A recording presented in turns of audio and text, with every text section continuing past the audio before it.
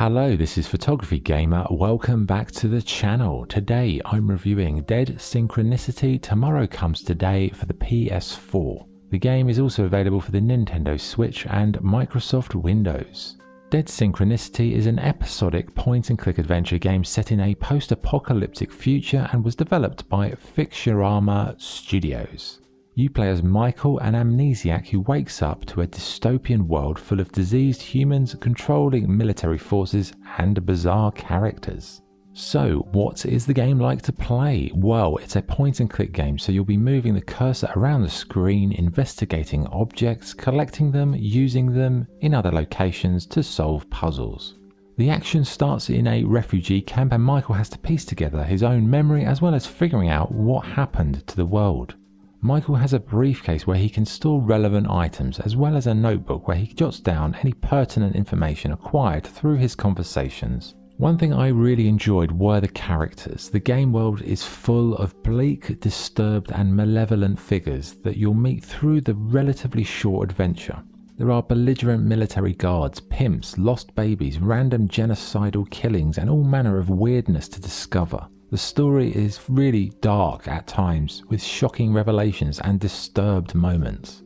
The game is dialogue heavy with extended narrative sections where you can grill people for information to help decipher your dreamlike visions. And the game deals with time in an interesting way also, with a non-linear sense running through it as you occasionally get these visions of other times, but it's not unclear at first what they are.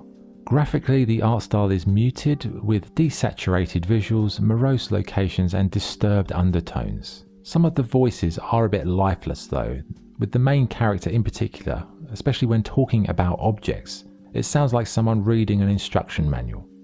It's an unframed snapshot, stuck directly on the wall of the room. Two adults and a child smiling at the camera in what looks like an enormous yard. The general voice acting is better, I would say, than that, but with one very good character followed by one very mediocre one. The music is mostly fine, but from time to time you'll get this weird 80s cop show music that fades in and it really doesn't have any relevance at all. It's absolutely one of the most bizarre musical choices I've ever heard in a game. Okay, what's good and what's bad? What's good? The game has a powerful art style, the story is disturbed and intriguing, and the puzzles are pretty challenging.